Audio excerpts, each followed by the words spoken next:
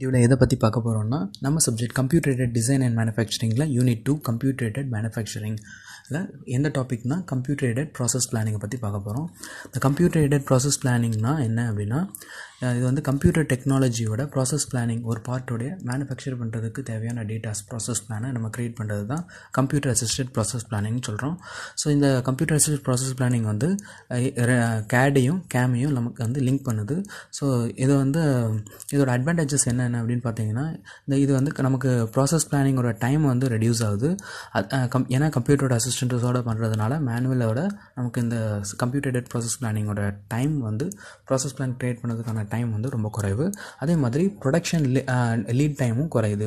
So production lead டைம்னா என்ன? Lead டைம்ங்கிறது வேறு ஒன்றும் இல்லை, நம்ம ஆர்டர் பண்ணி ரா மெட்டீரியல்ஸை ஆர்டர் பண்ணி அது நம்ம கைக்கு வந்து சேரது வரைக்கும் உள்ள டைமை தான் நம்ம லீட் டைம்னு சொல்லுவோம். ஸோ அந்த ப்ராசஸ் பிளான் வந்து நமக்கு ப்ராப்பராக க்ரியேட் பண்ணி முடிச்சதுக்கப்புறம் தான் மெட்டீரியல்ஸ்லாம் ஆர்டர் பண்ணுவாங்க. ஸோ இந்த ப்ராசஸ் பிளான் சீக்கிரமாக பண்ணுறதுனால நமக்கு லீட் டைமும் குறையுது. ஸோ அதுக்கப்புறமா இந்த காஸ்ட் எஸ்டிமேஷன் அதில் வந்து கால்குலேஷன் எரர்ஸ்லாம் ரொம்ப குறையுது. ஸோ இதெல்லாம் வந்து advantages of computer aided process planning. So இந்த கம்ப்யூட்டர் எய்டட் ப்ராசஸ் பிளானிங் பார்த்தீங்கன்னா மொத்தம் நமக்கு 2 டைப்ஸாக பிரியுது. ஒன்று வந்து வேரியன்ட் டைப் சிஏபிபி, இன்னொன்று வந்து ஜென்ரேட்டிவ் டைப் சிஏபிபி. ஸோ இதில் முதல்ல இருக்கக்கூடிய இந்த வேரியன்ட் டைப் சிஏபிபி என்னன்னு அப்படி பார்த்தீங்கன்னா, இதுக்கு இன்னொரு பேர் இருக்குது, ரெட்ரிவல் டைப் சிஏபிபின்னு. இது என்ன செய்வோம் அப்படின்னா, இந்த அப்ரோச்சில் இது வந்து இது என்ன செய்வோம் அப்படின்னா, ஏற்கனவே இருக்கக்கூடிய எக்ஸிஸ்டிங் ப்ராசஸ் பிளான் இருக்கும் இல்லையா, ஒரு இதே மாதிரி ஷேப்பில் உள்ள ஒரு ஆப்ஜெக்டோடைய எக்ஸிஸ்டிங் பார்ட்டோடைய ப்ராசஸ் பிளானை ரெட்ரீவ் பண்ணி ரீகாலிங் பண்ணுறது மூலமாக அதில் வந்து ஒரு சில மாடிஃபிகேஷன்ஸ் பண்ணுறது மூலமாக நம்ம புதுசாக ஒரு ப்ராசஸ் பிளானை க்ரியேட் பண்ணுறோம். இந்த பார்ட்டை வந்து ஏற்கனவே அவைலபிளாக இருக்கக்கூடிய ப்ராசஸ் பிளானை நம்ம ரெட்ரீவ் பண்ணி அதில் இருந்து நம்ம புது ப்ராசஸ் பிளானை க்ரியேட் பண்ணுறதுனால தான் இதுக்கு பேர் ரெட்ரிவல் டைப் சிஏபிபின்னு சொல்கிறாங்க. ஸோ இந்த ரெட்ரிவல் டைப் சிஏபிபியை வந்து நம்ம சீக்கிரமாக வந்து அந்த ப்ராசஸ் பிளானை க்ரியேட் பண்ண முடியும். ஏன்னா ஏற்கனவே இருக்கிறத தான் நம்ம வந்து எடிட் பண்ணுறோம். அதே மாதிரி இது ரொம்ப சிம்பிளாகவும் இருக்கும். ஸோ இதை வந்து retrieval type computer aided process planning. அதுக்கு அடுத்தது ரெண்டாவது டைப் வந்து பார்த்திங்கன்னா வேரியன்ட் டைப் சிஏபிபிக்கு அடுத்தது வந்து ஜெனரேட்டிவ் டைப்னு சொல்கிறோம். இந்த ஜெனரேட்டிவ் டைப் சிஏபிபிங்கிறது வந்து என்ன அப்படின்னா, ஸ்க்ராட்ச்லேருந்து ப்ராடக்ட்கான ப்ராசஸ் பிளானை க்ரியேட் பண்ணுறது ஸ்க்ராட்ச்லேருந்து, அதாவது இனிஷியல்லேருந்தே புதுசாகவே நம்ம க்ரியேட் பண்ணுவோம். ஏற்கனவே இருக்கக்கூடியதை ரிட்ரீவ் பண்ணுறதுலாம் கிடையாது.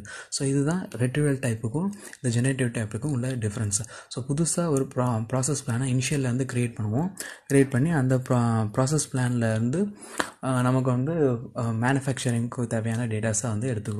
ஸோ இது வந்து ஜெனரேட்டிவ் டைப் சிஏபிபின்னு சொல்லுவோம். ஸோ இது வந்து என்ன புதுசாக ப்ராசஸ் பிளான் க்ரியேட் பண்ணுறது எது மூலமாக பண்ணுறோம் அப்படின்னா, டிசிஷன் லாஜிக்ஸும் ப்ராசஸ் நாலேஜ், அதுக்கப்புறம் ஃபார்முலாஸு, டெக்னாலஜி அல்காரிசம்ஸ், அப்புறம் ஜாமெண்ட்ரி பேஸ்டு டேட்டா, இது எல்லாத்தையும் வச்சு தான் நம்ம வந்து புதுசாக உள்ள பார்ட்டுக்கான ப்ராசஸ் பிளானை க்ரியேட் பண்ணுறோம். ஸோ இது வந்து மேனுவல் இன்டர்வென்ஷன் வந்து ரொம்ப கம்மி. ஸோ இந்த type of computer aided process பிளானிங்கில் வந்து ஃபுல் அண்ட் ஃபுல் வந்து சிஸ்டமே வந்து நமக்கு ப்ராசஸ் பிளானை க்ரியேட் பண்ணி கொடுக்குறோம்.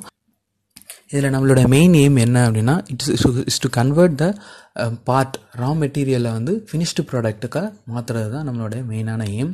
ஸோ இந்த இதில் வந்து இன்புட் வந்து என்னெல்லாம் இந்த சிஸ்டம்க்கு இன்புட்டாக நம்ம கொடுப்போம் அப்படின்னா, இந்த பார்ட் கோட் நம்பரை தான் நம்ம வந்து இன்புட்டாக நம்ம கொடுக்குறோம்.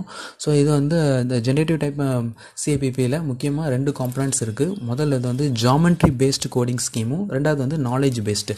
ஸோ இந்த 2 விஷயத்தை வச்சு தான் நம்ம வந்து ஜெனரேட்டிவ் டைப் சிஏபிபியை நம்ம க்ரியேட் பண்ணுறோம். ஸோ இதில் வந்து ஜாமெண்ட்ரி பேஸ்டு, ஜாமெண்ட்ரினாலே என்னது, ஷேப்பு.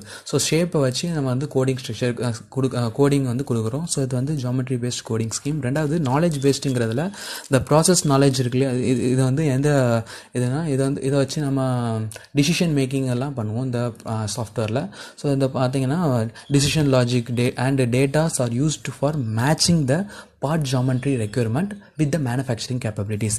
ஸோ பார்ட் ஜாமெண்ட்ரினா பார்ட்ஸோடைய ஷேப்பை, அதாவது மேனுஃபேக்சர் பண்ணக்கூடிய ப்ராடக்டோடைய ஷேப்பு, அந்த டிசைன் ஷேப் இருக்கு இல்லையா. ஸோ இந்த ஷேப் ரெக்யர்மெண்ட் வந்து நம்ம மேனுஃபேக்சர் பண்ணக்கூடிய மிஷினரியோடைய கேப்பபிலிட்டிஸுக்கு கூட மேட்ச் பண்ணுறது தான் இந்த நாலேஜ் பேஸ்ட் டேட்டான்னு சொல்கிறோம். ஸோ இந்த 2 இதை வச்சு தான் நம்ம வந்து ஒரு ஆப்ஜெக்டோடைய ப்ராடக்டோடைய டிசைன் டேட்டாவிலேருந்து ஒரு ப்ராசஸ் பிளானை ஜெனரேட்டிவ் டைப் மூலமாக நம்ம க்ரியேட் பண்ணுறோம். தேங்க்யூ.